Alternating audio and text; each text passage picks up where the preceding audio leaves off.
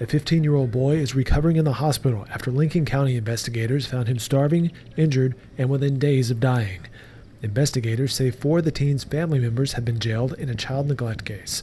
Authorities say someone saw the teen outside on the farm in Meeker and called the Department of Human Services hotline. Investigators found the 15-year-old inside a metal barn on July 12th. According to officials, the teen was made to sleep in the structure with goats, rabbits, and other animals. He was severely malnourished, had several broken bones, and he had shotgun pellets in his leg, along with head wounds. According to an affidavit, the child said he had not been allowed to leave the property for 2 years. The boy's brothers, Jonathan Plank and Tyler Adkins, as well as his father, Jimmy Lee Jones, and stepmother, Amy A. Jones, have been jailed on child neglect complaints.